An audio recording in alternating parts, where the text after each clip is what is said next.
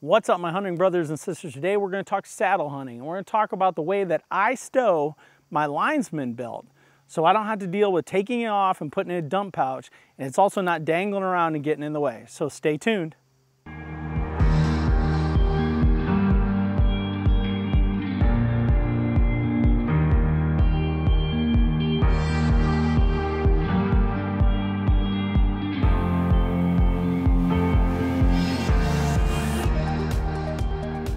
Okay, so saddle hunting and ropes, the two have got to go together.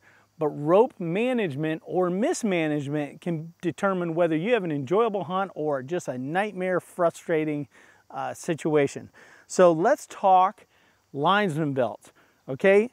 There's a zillion different ways to do this. There's a zillion different ways to manage your ropes. And I'm gonna show you what I do. Personally, I girth hitch my Linesman belts onto my Linesman loop. I'm a right-handed shooter, so I like everything on my left side the way it's girth hitched. That way on my tag ends are dealing with them on my right hand, okay?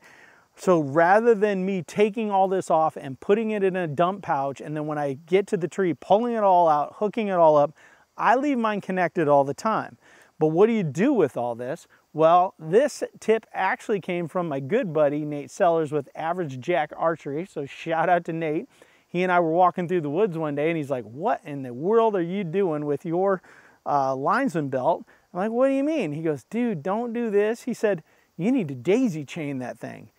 I was like, wow, never even thought of that. So basically, all you're gonna do when you daisy chain is you're gonna loop this thing over on itself multiple times, and then when you're done and you got it clipped up and you're ready to go, all you do is unclip it and it all pulls out. Now these ones like this Latitude that have this plastic, they make your first loop a little bit big, okay? But if you don't have the plastic or you got one that you tied yourself, you can probably make these even tighter, okay? So the key here is to go around your hand and make a loop, and then come over like you're tying a knot and stick a loop through, just like this, and grab that loop.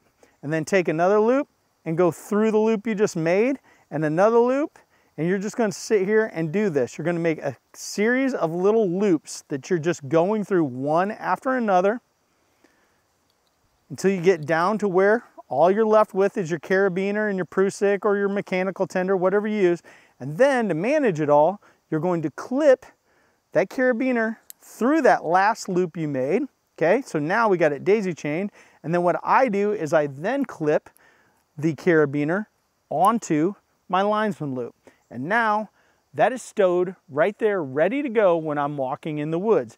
It just sits here and dangles, okay? And then when I get to my tree and I'm ready to hunt, I reach over, I unclip it off my Linesman loop. I come back around and I unclip it from the last loop that I created. And then look at that. The whole thing just comes out.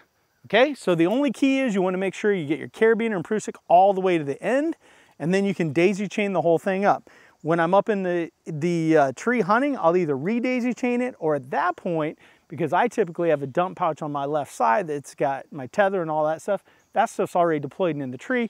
I'll take all the stuff and just dump it, put it down in that dump pouch, and I will leave this thing girth hitched, and then when I'm ready to go down, the first thing I do is I throw my Linesman belt on, and then I step back and reverse my process of getting everything put away, and I get down on the tree. So there you go. Daisy chain can be your answer for managing these obnoxious Linesman ropes that we have to stay safe. So with that, God bless. Stay safe this year. Use all your ropes, and want to see you return home safely every night. As always, it's a new day in the outdoors.